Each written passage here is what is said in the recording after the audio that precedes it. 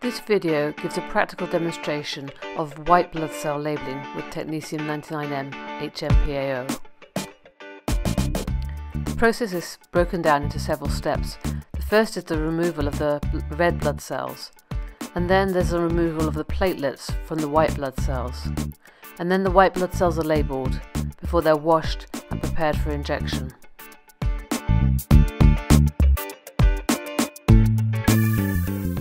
This schematic shows the steps involved in separating out the white blood cells from the rest of the blood.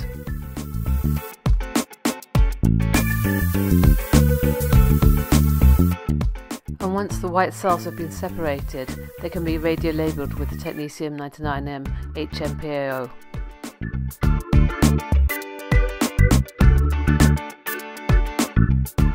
The first step involves the separation of the red blood cells from the rest of the blood. Sometimes the red blood cells don't settle down very well, and so you need to add a sedimentation agent. Some departments add sedimentation agent as standard, and others only if the blood doesn't settle down properly. Here we see the technician drawing up the sedimentation agent and putting it into the Fulcrum tube, which is inside the radiopharmacy isolator.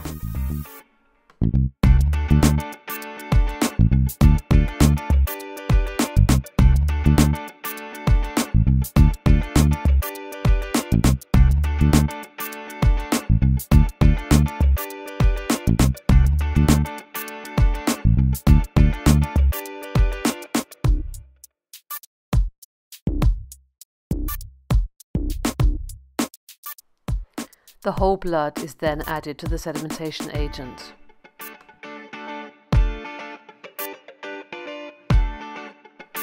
The blood will have been collected earlier in the nuclear medicine department and contains acid citrate dextrose as an anticoagulant.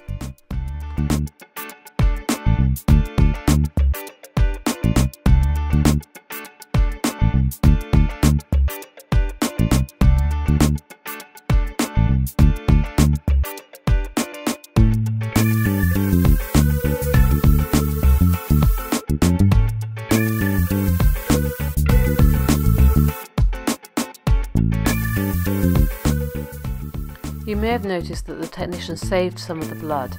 This is so that they can get cell-free plasma that doesn't contain the sedimentation agent to add to the blood in the very final step.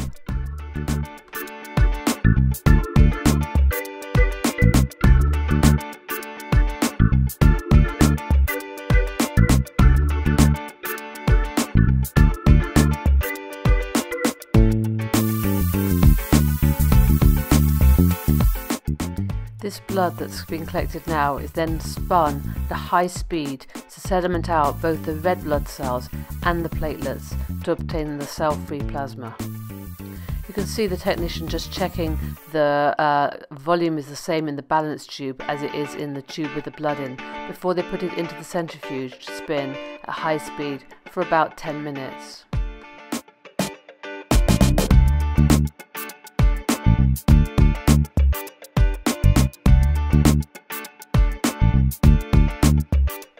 The centrifuge in this isolator is operated from the outside, and the technician is just adjusting the time and the speed.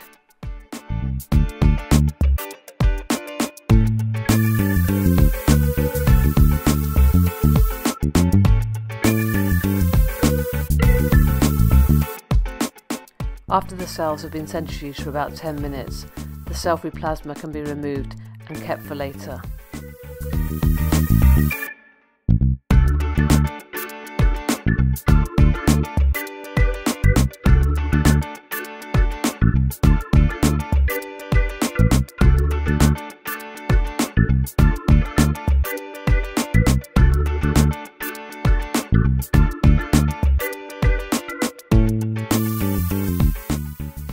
You'll notice that throughout these procedures, the technician uses a quill to draw up the blood cells.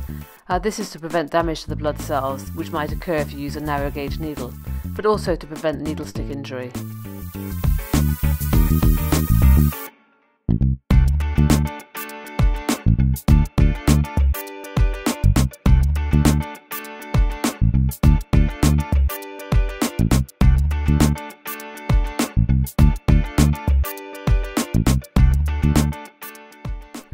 This whole process that we're seeing now is just to obtain cell-free plasma that doesn't contain the sedimentation agent that can then be mixed with the labelled cells at the very end of the process.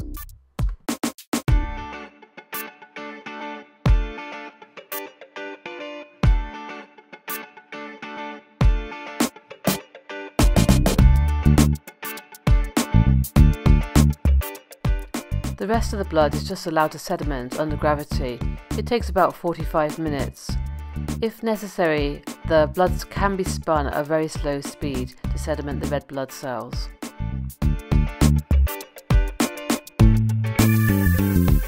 This is a time lapse of the red cells sedimenting out, and you can see gradually as the red cells move down, the leukocyte-rich, platelet-rich plasma appears as the supernatant on top.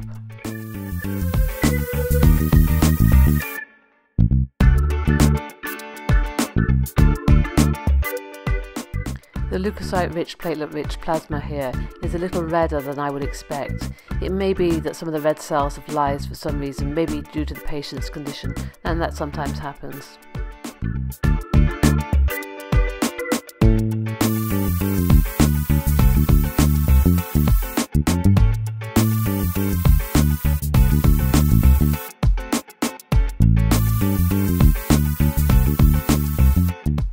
So next, the technician will need to remove the leukocyte-rich, platelet-rich plasma from the red blood cells.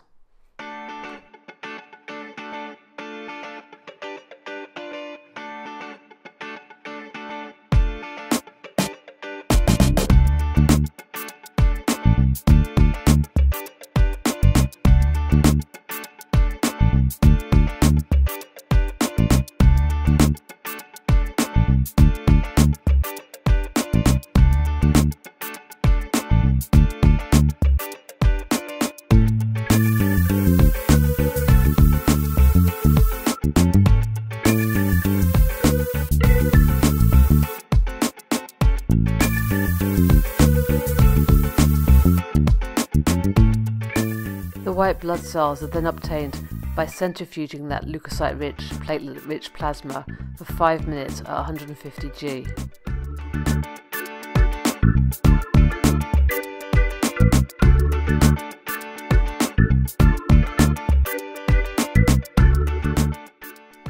Again, you can see the technician just checking that the balance tube contains an equal volume to the blood so that they balance in the centrifuge.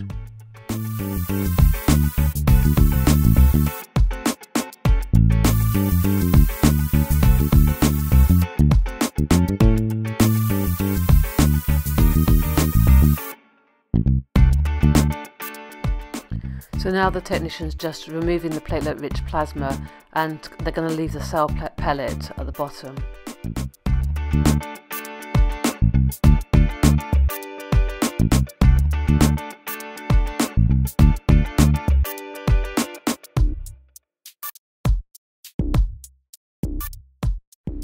The technician will just leave that cell pellet in maybe like 1/2 ml of the plasma.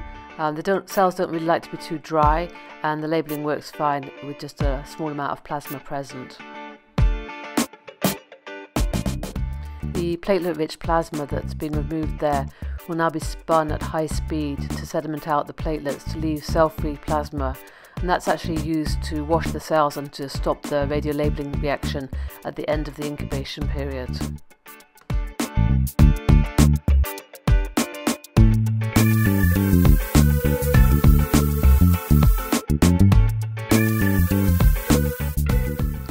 Now we're going to look at the radiolabeling part. The technetium 99M HMPAO is made freshly prepared, and you'll see that in the next step. Then it's added to the white blood cells and left to incubate for 10 minutes.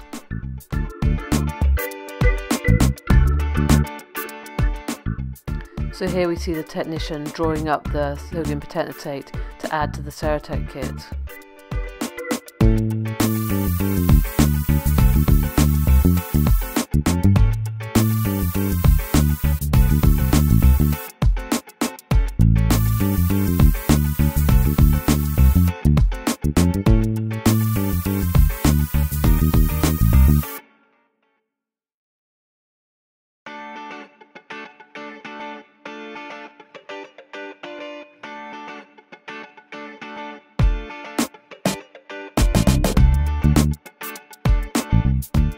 here we see the technician getting the Ceratec kit ready and then adding the sodium protectate that they've just drawn up into that kit.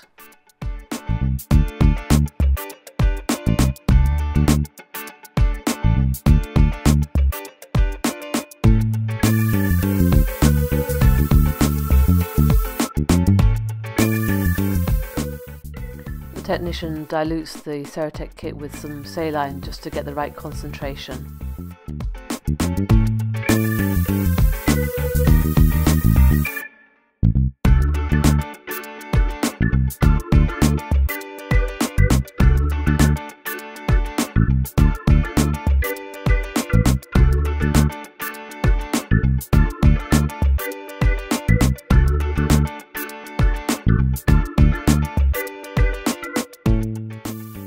And now we're going to see the technician adding the freshly prepared Ceratec to the pellet of white blood cells.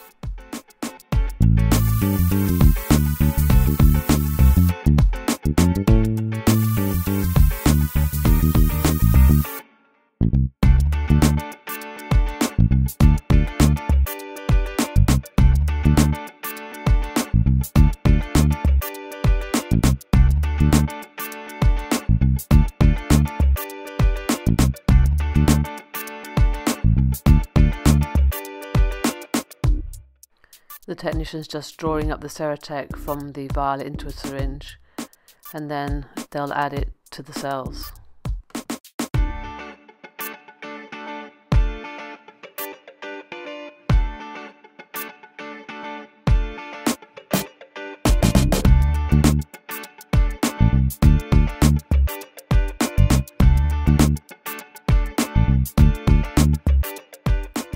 After the Ceratec has been added to the cells, it's left to incubate for about 10 minutes, during which time the technetium-99m HMPAO is taken up by the cells.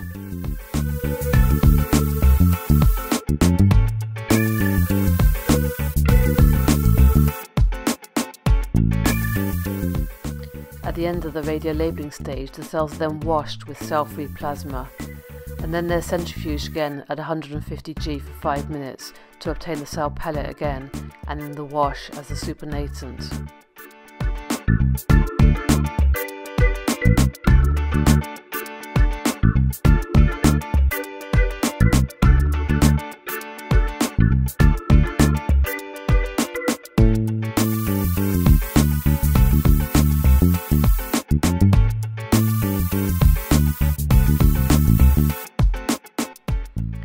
Here we see the technician removing the supernatant from the washed cells, and they're going to put that in a separate tube. They will count then the activity in that wash and the activity in the cell pellet in order to work out the radiolabeling efficiency.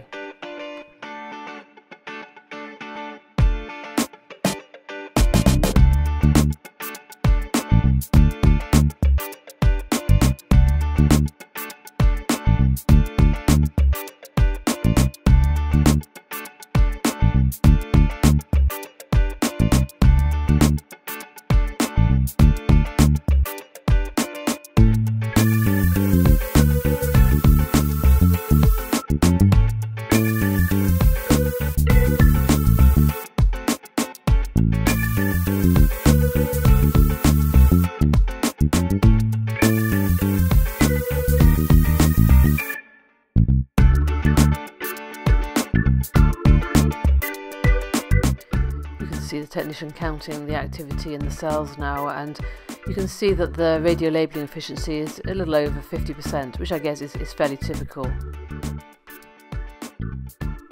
The technician will now add some of the cell-free plasma that doesn't contain the sedimentation agent to the cells, resuspend the cells in that cell-free plasma, and then draw up the radiolabeled cells into a syringe ready for injection.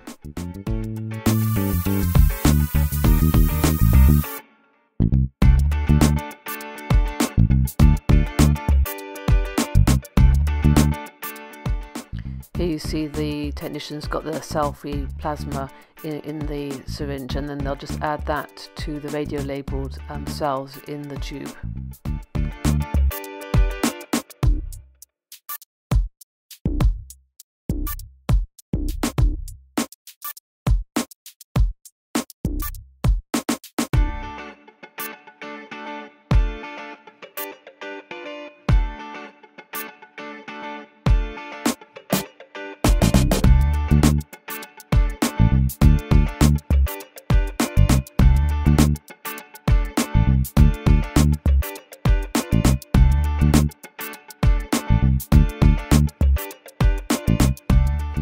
now they're going to draw up the activity that it needs. It's only about 200 megabecquerels that they need, so they're just going to draw up that volume into the syringe, ready for the patient injection.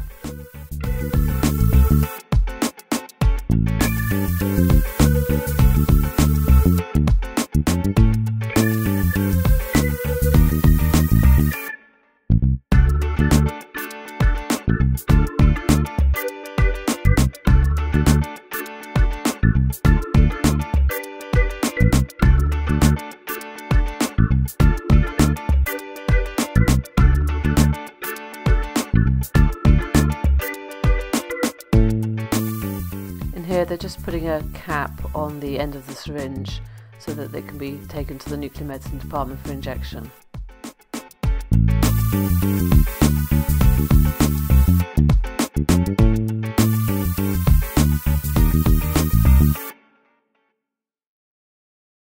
And finally it's sent to the nuclear medicine department for injection and scanning.